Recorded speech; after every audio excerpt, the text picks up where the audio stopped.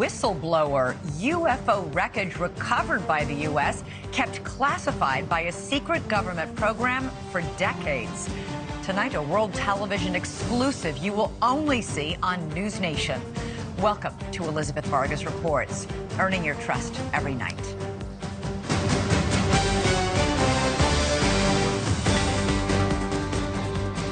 UFOs exist. The U.S. government found quite a number of them, and they are indeed of non-human origin. Those are the explosive allegations from a former intelligence officer tonight in a whistleblower complaint that the Inspector General is taking very seriously. 36-year-old Air Force veteran David Grush is exposing what he calls a top-secret military program that has reportedly found wreckage of fully intact UFOs. The government now calls them UAPs, or unidentified anomalous phenomena. For years, there have been whispers and rumors that the government had aircraft of non-human origin.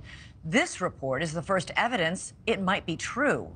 The Inspector General has called Grush's complaint urgent and credible. Tonight, we have a world television exclusive interview with the whistleblower in which he claims we not only have the aircraft, but the government has been keeping much of its secret from Congress and from the public.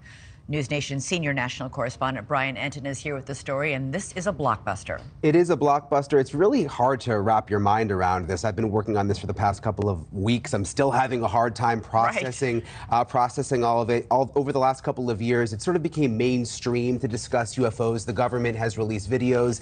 They've acknowledged that we don't know what some of this stuff is out there that we have on camera, but this really takes it all to another level. For the very first time, the world is about to hear from a former high-level U.S. intelligence officer who says the government has some of the unidentified craft in its possession. He is revealing these exclusive details about the secret government program. We're all going against the wind. The wind's 120 knots from the west. Oh my gosh, dude. Wow. We have all seen these blurry videos of unidentified flying objects. Video evidence, if you will, that old tales of UFOs may not all be conspiracy theories. In recent years, Congress starting an official U.S. government Unidentified Aerial Phenomena Task Force, recently renamed the All-Domain Anomaly Resolution Office, or AARO. And now in a News Nation exclusive, David Grush, an Air Force veteran, former member of that task force, and veteran of the National Geospatial Intelligence Agency, is formally blowing the whistle on secrets he says no one has ever shared publicly before. You are one of the most trusted former intelligence officials in the U.S. defense and intelligence establishment. Yes, I was. You were trusted with the most intimate secrets. Yes. Grush sitting down with award-winning investigative journalist Ross Coulthart, who's reporting for News Nation and has spent years reporting on the UFO question. What conclusion did you come to at the end of your time on the UAP task force? The UAP task force was refused access to a broad crash retrieval program. When you say crash retrieval, what do you mean?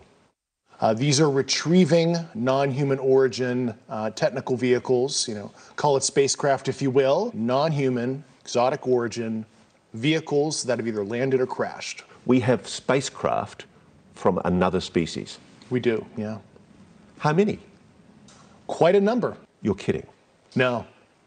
I thought it was totally nuts, and I thought at first I was being deceived. It was a ruse. People started confiding in me. They approached me. I have plenty of current and former senior intelligence officers that came to me, many of which I knew almost my whole career, that confided in me they were a part of a program. They named the program. I've never heard of it. And they told me, based on their oral testimony, and they provided me documents and other proof, that there was, in fact, a program that the UAP task force was not read into. Grush alleges the U.S. government has recovered non-human craft for decades. He's filed a whistleblower complaint saying he gave what he calls the classified proof to Congress and the intelligence community inspector general. News Nation has confirmed David Grush's credentials and resume. We've not seen or verified the alleged proof he says he's provided to investigators. He says he can't show us the proof for national security reasons.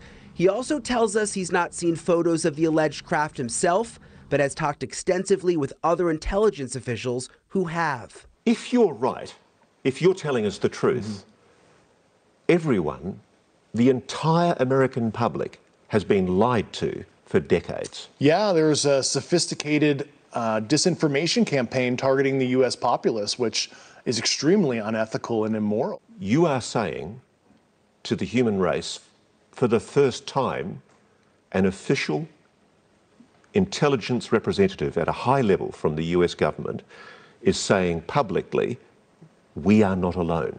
We're definitely not alone. Absolutely, the data points empirically that we're not alone, yeah. Do we have bodies? Do we have species of Well, non-human? naturally, when you recover something that's either landed or crashed, sometimes you encounter dead pilots. And believe it or not, as fantastical as that sounds, it's true. It's also harder for people to wrap their minds around the concept of a crashed object from somewhere else. It's easier to accept that, yeah, we see things in the sky that we can't explain. Journalist Leslie Kean broke Rush's whistleblower story this morning in The Debrief. Ms. Kean's career has been mainstream and credible, having written a series of reports on UFOs in the New York Times dating back to 2017. He has the credentials, but there's no documents that he's handed over. There's no pictures. And as a journalist, you want to see documents, you want to see pictures. Does that raise a red flag? Not at all, Brian. I mean, you mean documents that actually describe the craft? Correct, yeah, like government documents, or to be able to see it for ourselves. Of course, don't we all want that? And the problem with that is all of that information is classified. You know, as we said in the story, everything that Grush told Congress and told the Inspector General of both the IC, the Intelligence Community Inspector General, and the Department of Defense Inspector General, all of that information is classified. In 2017, Kean reported exclusively in the New York Times that the Pentagon had a secret UFO program. 3 years later, the Pentagon confirmed her story. Her latest report is even more explosive, but Kean says she has multiple sources who back up Grush's story. I believe it because of all the sources I have who have told me the same thing. So who am I to doubt these very, very high-level people who have been inside these programs for decades, have done their work, and are all telling me the same thing? I mean, I don't think there's some kind of conspiracy among all these people who don't know each other to make something like this up. So I've got to be blunt about this. Yeah. You're not making this up. This is not a lie. No, absolutely not.